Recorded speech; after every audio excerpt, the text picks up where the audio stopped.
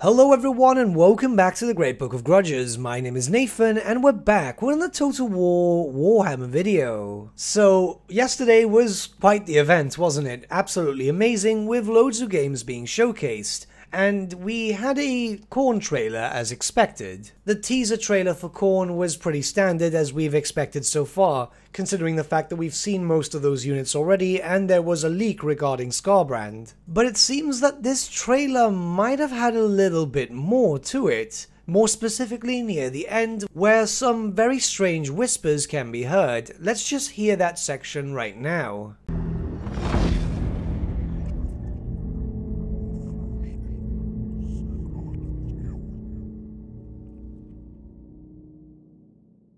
So the outro has some very faint whispers, which, yes, sounds like absolute gibberish, very much in the style of what you'd expect a demonic tongue to be. Though it was pointed out by many on stream that there is indeed something to this. It looks like Creative Assembly have been rather crafty hiding hints. With this, what needs to be done is actually cut that section out and then reverse the audio. Very much reminiscent as to how people would reverse the audio for Black Sabbath songs to find messages from the devil for some reason. The audio clip was provided to me by a subscriber known as Emotionless, who also increased the decibels of the actual clip, which makes it much more easier to understand. So let's listen to that now.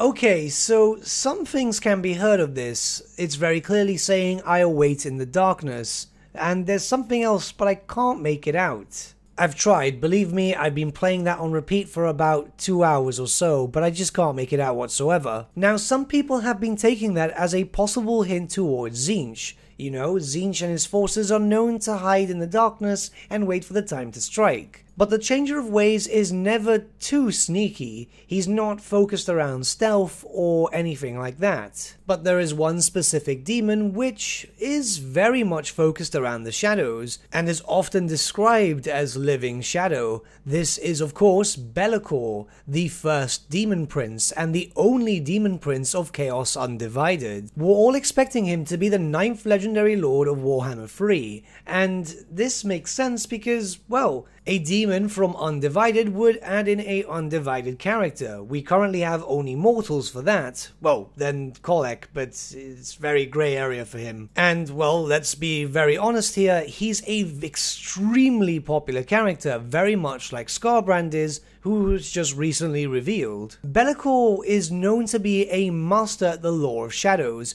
possibly even the most competent spellcaster in that specific lore. Shadows and darkness are often referred to as the same thing, and this also works with LAKOR, as in the lore there have been some descriptions where he was able to turn himself into a shadow to escape any enemies. For those who aren't aware, LAKOR himself is quite the coward. He never outright acts against an enemy, instead he works in the shadows to try and break them. One of his titles also makes reference to this, as he is known as the Shadow Lord. This is referenced multiple times, not just in Warhammer Fantasy, but Warhammer 40k too, and I believe very recently in Age of Sigmar. It's very clearly a hint, and these signs from a lore and speculative perspective does point towards LAKOR. I honestly don't think anyone else would fall under that category. But why would Creative Assembly be hinting at LAKOR now? Well, there is a possibility that we might see LAKOR showcased before we start moving on to the Silence and the Fury. This very much makes sense to me, as LAKOR doesn't really have anything too special. And by this I mean, well, there are no undivided demons in Warhammer Fantasy, barring Furies, which we've already seen for Khorne and can be assumed that everyone is going to get access to, and a few other things, but they could also take the marks of chaos too.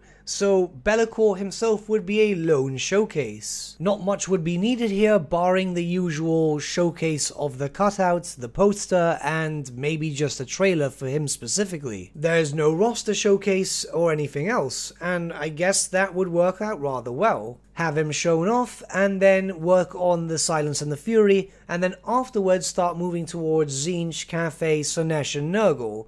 Let's hope Slaanesh gets showcased soon, because I've been waiting 5 years. I don't know, I could be wrong, and it could just be pointing to something else, but this just seems really on the nose. What do you guys think about this? Let me know your thoughts in the comments below, and let's start a bit of a discussion, because honestly I am losing my mind over that clip, and I'm gonna go to bed now because I've been listening to it for way too long.